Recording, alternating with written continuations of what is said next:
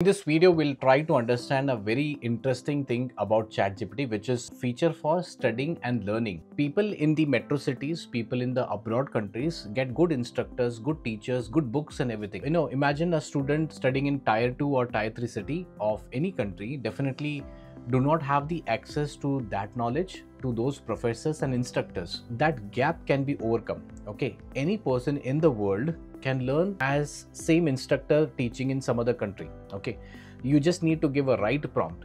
Okay, the prompt might be, suppose for example, act like a Oxford University professor and teach me photosynthesis in simple language, maybe in one paragraph or maybe in 100 lines.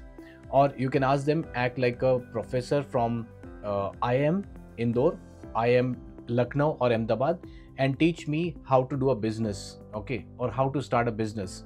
So something like this, you can use ChatGPT. But there's a study and learn feature, which is very interesting. Let me show you that. So the study and learn feature, what you can do is you can study like a pro, you can ask questions, you can improve, okay, and write inside that one chat. Okay, you don't need to go outside. Okay, same way. And how it is going to help you, ChatGPT helps you plan, understand and then test yourself like a friendly tutor. Now this friendly tutor will be there 24/7. It will not get tired. Even at night 12 o'clock or at night 2 p.m. 2 a.m.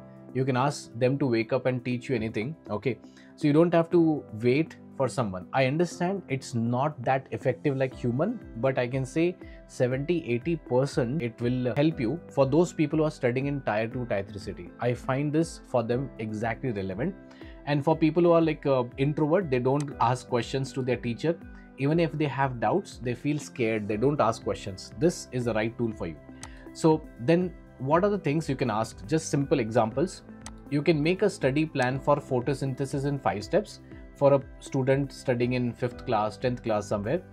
Explain this in simple words like I'm in class 18 and create a table. Okay, and you can ask MCQs as well. So let me show you an example here. Let me just copy and I can go to ChatGPT. Here in ChatGPT, I can click on this new chat, click on the plus sign, more button, and then we have study and learn. So here I can just say Control V. The thing is, make a study plan for photosynthesis in 5 steps and I can click on send button. Now this will give the answers in a very simple and easy language. It will help me study and learn as well. Okay, so you see, I don't know your grade level at. Okay, study and plan, everything is giving properly. Now let's say if I want to say teach me Power BI.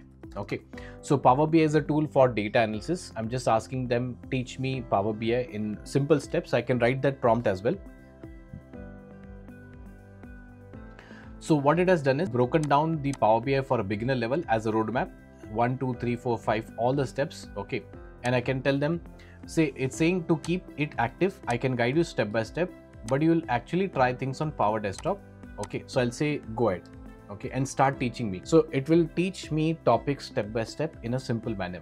So you can learn any topic in the world and you can learn from the best professors in the world and it can mimic them. Okay, it can mimic them and find out the answers. Okay, so I can say explain me in image format. And you see, it has actually created an image. So sometimes it becomes difficult. Okay, my professor once asked me, he taught me entire chapter for electron, neutron. I don't remember the topic name. Okay, electron, neutron, the chapter name I don't remember. But he said after finishing, none of you people have asked me how does an electron look like? How does a photon look like? So at that time we were just visualizing. We are just trying to imagine. But now in reality, ChatGPT can throw images. It can give you images, examples, samples of anything you ask. Okay, you just need to ask the right questions and it can develop those pictures so that you can visualize. When you see, okay, a picture speaks 1,000 words. You might have read somewhere, right? A picture speaks 1,000 words. So you can ask ChatGPT to create pictures, images that will help me to realize, visualize, and I can remember those topics as well. So you see, it is creating an image, a picture over here. What is Power BI? Power BI is Microsoft tools, turning raw data. Somewhere it's making spelling mistakes. If you see Microsoft's tool, okay, and the visual picture. So now I can understand it looks like a dashboard, column chart, line chart, bar chart, and so on. It's given over there, right? So this is something which is study and learn.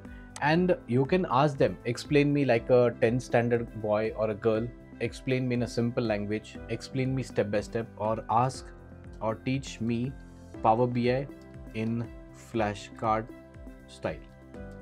Let's see if it is giving that or not.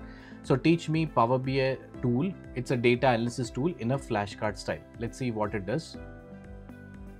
So it has given the flashcard options over there, and the last one it is asking, want me to make this visual flashcards, image style like real cards? I'll say yes.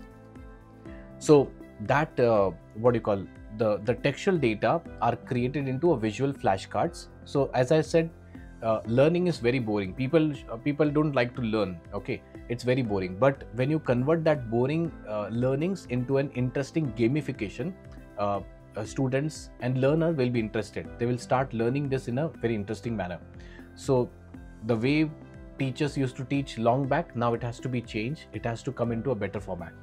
Alright, so you see the image is created and the boring textual has been converted into flashcards.